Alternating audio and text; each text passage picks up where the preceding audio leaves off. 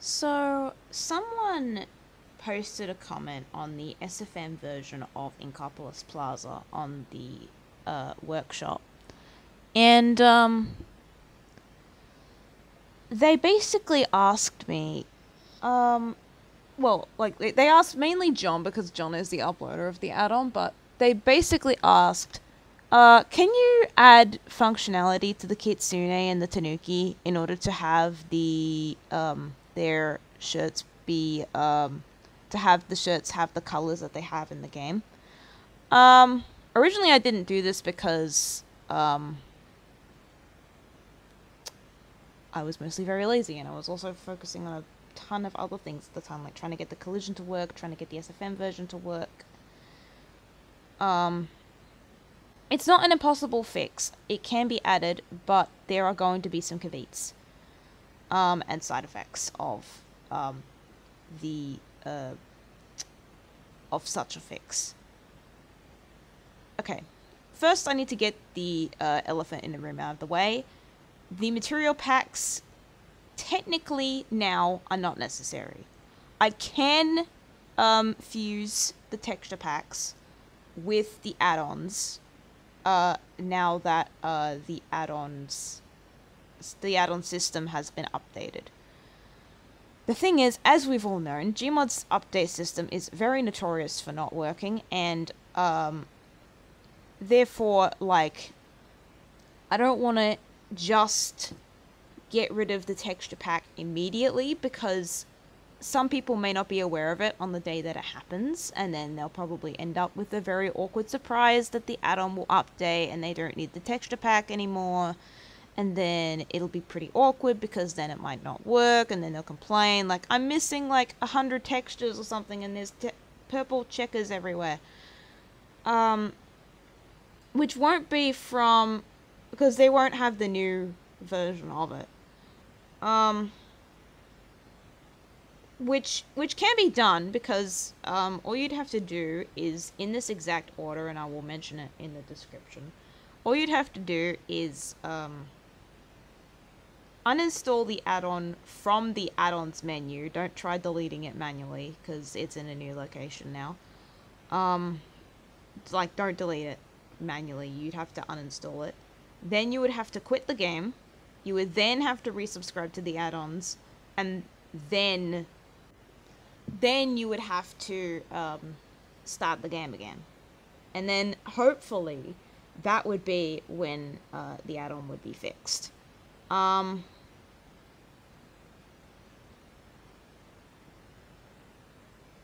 But, okay, people probably won't follow those steps in that order because they probably think I'm not making any sense, but that's how I've done it. I've troubleshooted it myself when an add-on wasn't working. I tried most of the steps, and then the one step that got it to work was that set of steps right there, which I will write down. I'm not going to just leave it as a video thing.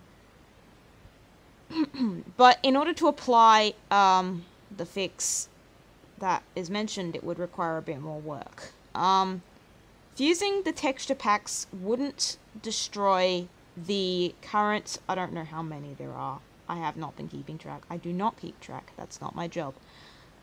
The however many saves, and especially, it's not even just the ones that are uploaded. Some people don't upload saves. I have a ton of saves that I haven't uploaded, and there are probably others who do similar. So there are probably more saves of it that I am unaware of, because that's just something that some people with some tact don't do. So I'm not saying that people who just upload saves are not being tactful in any way, but like, some people don't want to just show their whole session to the whole world, especially since some could require add-ons and textures and all that stuff. So, in order to apply, like, merging the material packs will not do that. It will not destroy saves. And in the case of Octo Valley and the shooting range, it won't do that because I won't need to make any drastic changes. What those add-ons are simply just a couple of the materials taken out of the other add-on, but they're in the same place. So, like, both add-ons have the same set of folders. Both add-ons have the same set of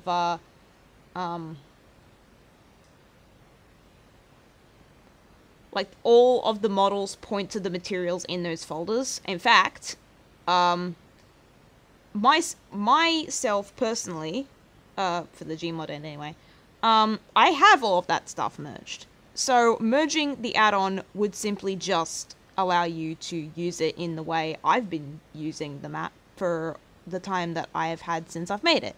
So in that case, it won't destroy your saves because you're simply just using it the same way you have before. It's just that you don't need to subscribe to another add-on in order to have access to those ones. Which I will do very shortly. There's something that I really want to put public, which I will put public on my Twitter and probably on Steam somewhere, because there is a lot of context related to very recent circumstances that I can't really reveal exactly why. So in the case of just merging the add-ons, that would be fine. However, someone asked, can you... okay, there's two things I really want to address in this particular video. The two latest comments on the SFM add-on. One of which is almost a year old. The first one, someone was asking me, can you make the Kitsune and the Tanuki have their proper shirts? In order to do so, you would have to add paintable functionality to them in order for that to be done, because they have colorable textures inside the game that allow them to be any color. I believe during Splatfests is when they change color to match the team that they're on, Team A or Team B. So that's probably why they're coal textures instead of just being baked into the texture as it is.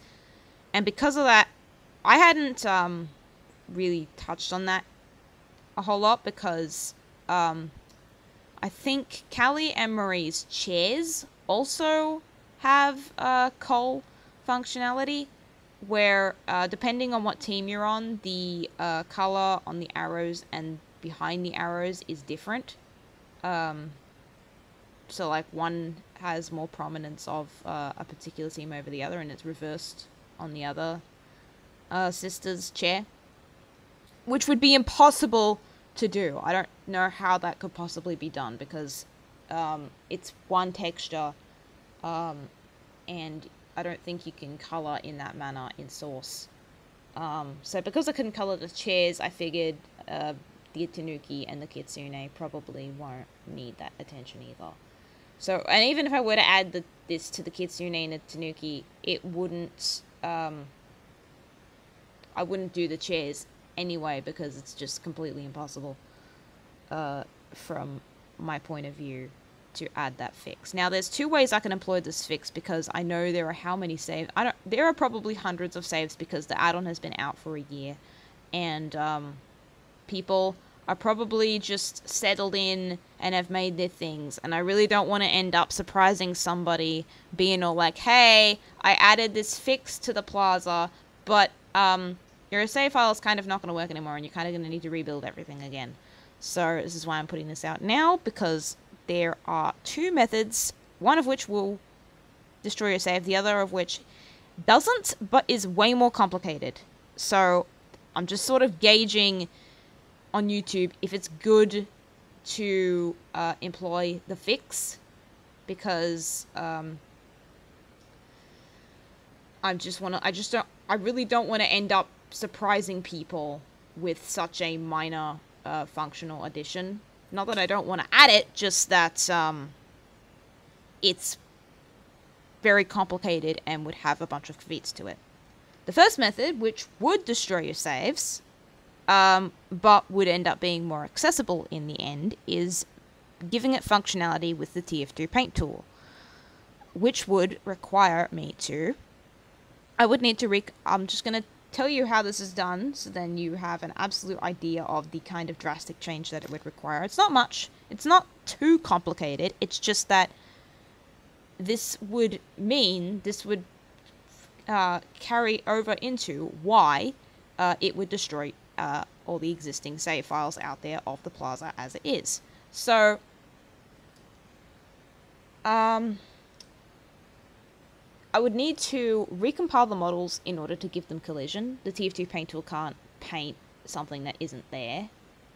So they would need collision, which wouldn't be hard. They would probably just get collision on their bodies. I wouldn't give them too much crazy collision anywhere else. I would just need to give them collision on their bodies in order for this to occur.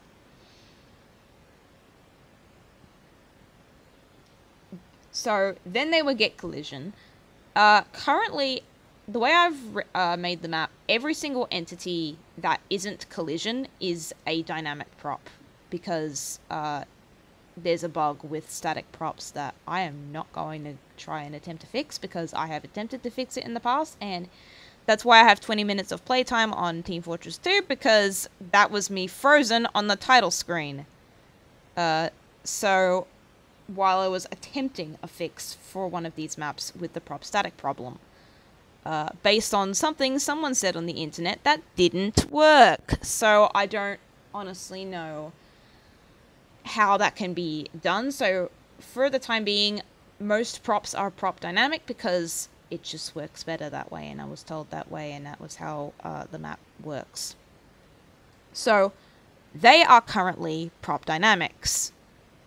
So technically half of the work has already been done. They would then need a key in their models to tell them to not be affected by the fizz gun, because the moment they get collision, okay, the moment they get collision, they are going, because they are a dynamic prop, they are going to be able to be affected by it, and therefore they would need a key in the model itself, in the map, to tell it to not be affected by the fizz gun, so then they can't be dragged off of it.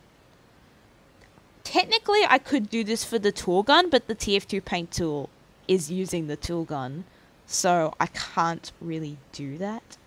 And then as a side effect of that, they would also be able to be removable, which I don't think would mainly be the problem of that, but just letting you know that would end up, because that's what prop dynamics do. They can be altered while the map is running. It is a dynamic prop. So then, after that is done, the map would need to be recompiled, because it would need to understand that that is a new property to give to those models in the map as it stands. And then I would need to recompile cube maps, which, you know, takes a long time. And because the map would then need to be recompiled, that, along with because, you know, the cube maps would then need to be recompiled because that's done in the game. That would probably be what would destroy your saves, is the need to redo the map. It's not just doing the prop by itself, because the map needs to know that those props have changed.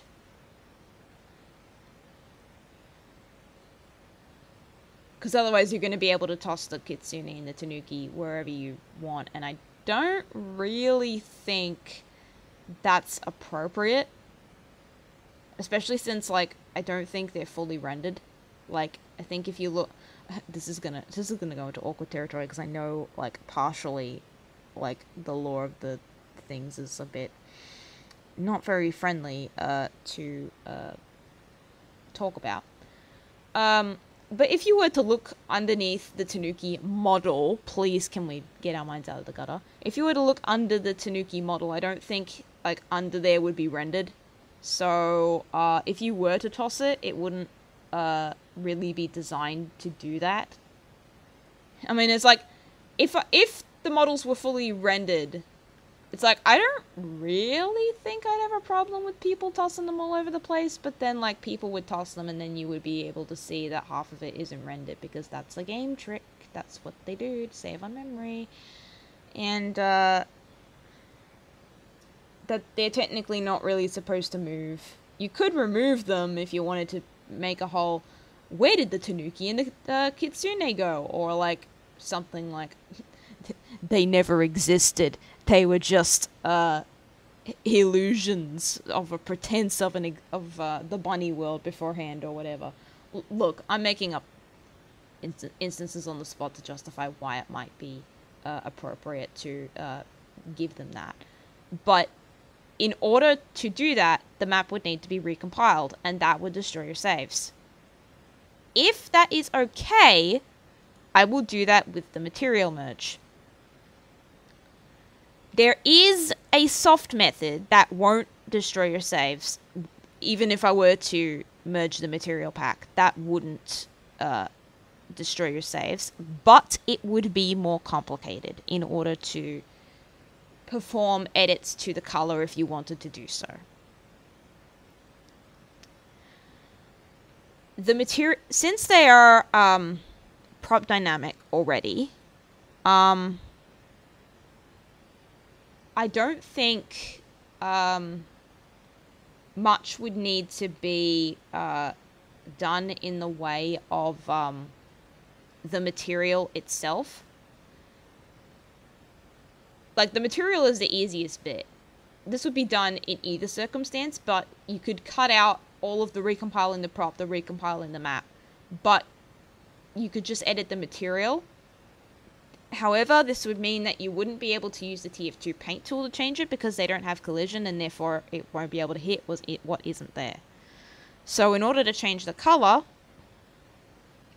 if I were to apply the material fix, you would need to go in and find the VMT that the material is looking for, and you would need to change the color, the RGB value in that, in order to change the color of the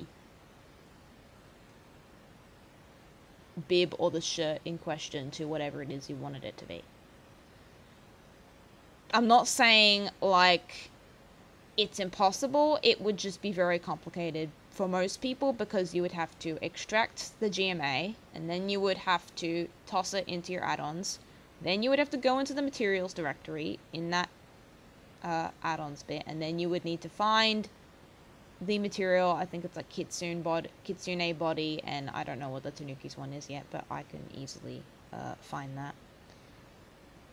The Kitsune body and whatever the Tanuki's is, and then you could change the RGB values to be whatever you want. And then in that case, none of anyone's saves would really be touched because editing the material, I don't think, is that drastic of a change. It's mainly if you make changes to the models and the map itself is where things start to get muddy.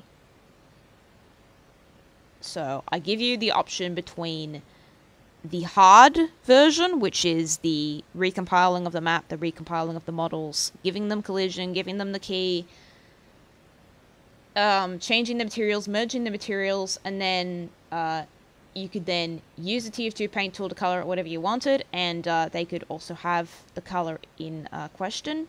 Or you could take the soft method, which is basically all of the material stuff without touching any of the models or the maps. But that would mean you can't use the TF2 paint tool. You would have to go in and edit the material yourself if you wanted to perform any changes. For the SFM end, like this, all of this is for gmod. For the SFM end, I have no idea because I don't have contact with John anymore. It's also why I can't respond directly on those add-ons, and I had to make a whole bunch of comments on my gmod add-on because I legitimately can't comment there. If I could comment, I would. I can't. I literally can't. I've been blocked. So I'm gonna have to look into that because of the next thing I want to talk about, which I have been looking into because a bunch of people have talked to me about it, and I have looked into it. The second comment, which was about a year old, is someone basically asking, why are there no collisions in the map? I want to be able to snap collisions in SFM. Why do you not have any? And this partially falls into why I'm not really into territory I'm not really willing to talk about, but try and explain as best as I can. The way I make collision is by making a model in Blender and then attaching it to one of the props in the actual stage, since there's like hundreds. Those props become static props, and then you can then walk on them. In Gmod, this is absolutely nothing of a problem. You can barely even tell the difference. The only difference that can be told is when you use the vcollide command that I specified in the previous video, you don't just see your ragdolls, you also see the map, because the map is made out of the way you would make a collision model for a prop or a ragdoll, or a ragdoll without the constraints. In the case of a map, you wouldn't have constraints for a map because you wouldn't need to. But that's pretty much the only thing. So basically, whenever you type in vcollide on any of my maps, you can see all of the work that I had to do in order to ensure that you can actually walk on the ground appropriately. But enough of that. Because I make collision in this manner, I don't actually use hammers method, which is drawing brushes over the surface, which is mostly just cubes. And cubes are not very precise in all circumstances. Sometimes you might need a cylinder. And that's why I use Blender to collision, because I can be more precise with the models in question, so then you can have a more accurate collision versus, you know, having tons and tons and tons of cubes everywhere. Because of this isn't the method that a whole lot of the others use, and therefore there was a bit of conflict. I don't want to say we fought over whose collision is better, because that's not true. Just in the way we did things very differently from one another, and also because I don't have a whole lot of knowledge of SFM, which I will go into more detail very shortly in the coming days. This is why making SFM things has been very difficult, because I will go into more detail on that soon. But when I was alerted to what was going on with SFM first, John and all the others basically told me that making collision for SFM was basically a convenience and not a necessity, so I never pursued it until a bunch of people nagged me to do so, and I found out a couple of things. It is possible to add my collision as it stands to the current models in the SFM versions, but when you compile a model with collision, you end up with a file with a .phy extension, and that is the collision model. In Gmod, this is your collision. It doesn't matter if it's a ragdoll or if it's a prop. If it has a .phy, it has collision. So in the SFM workshop, for some reason, these just don't upload. It just gets rid of them when you upload models with them for some reason, because I guess it's just not needed. So you would need a separate download in order to do so.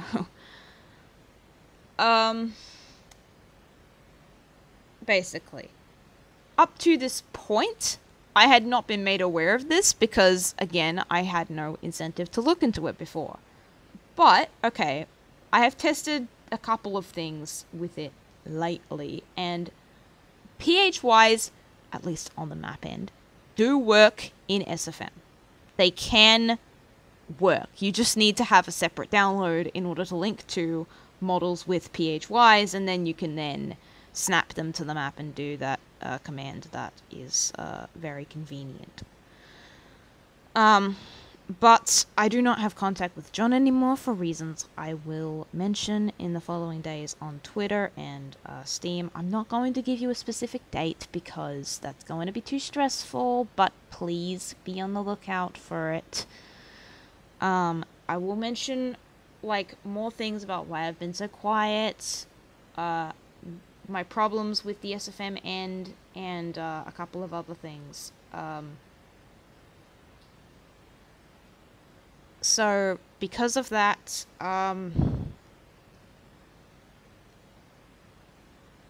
if I were to apply patches to the gmod end to do that, I can very easily do that because I have access to the gmod things. I can test them, and then I can easily put them up and do that.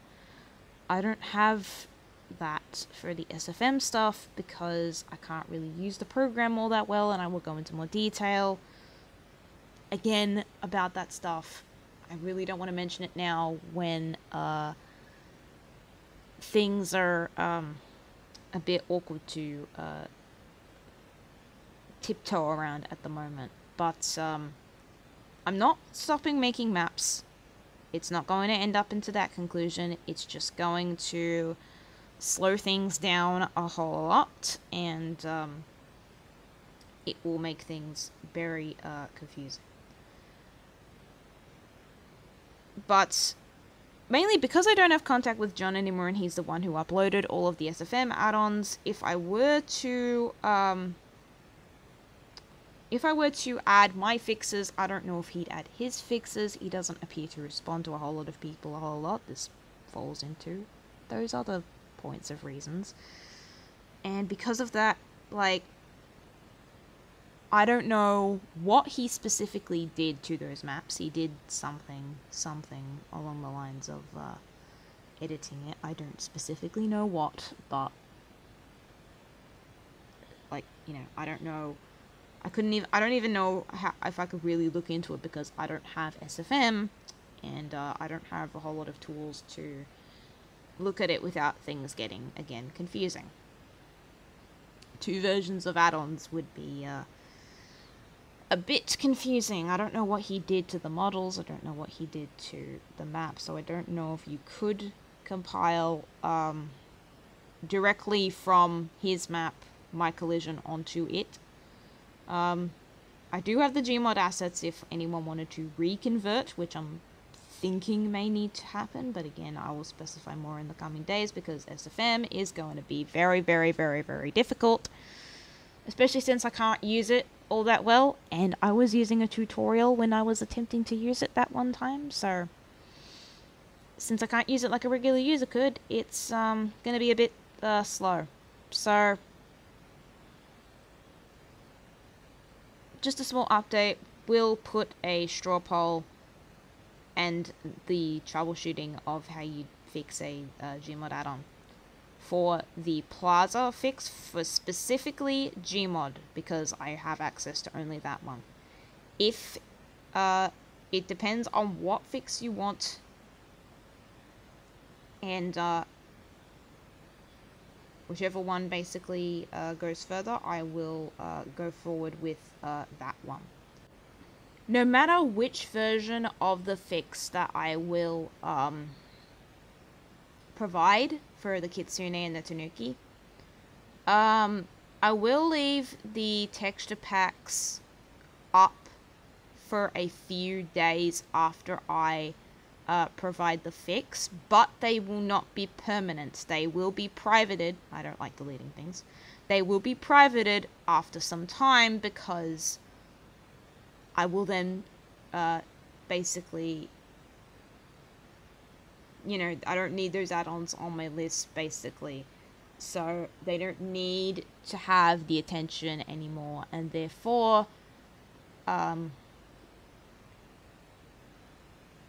they don't need to be able to be resubscribed to. I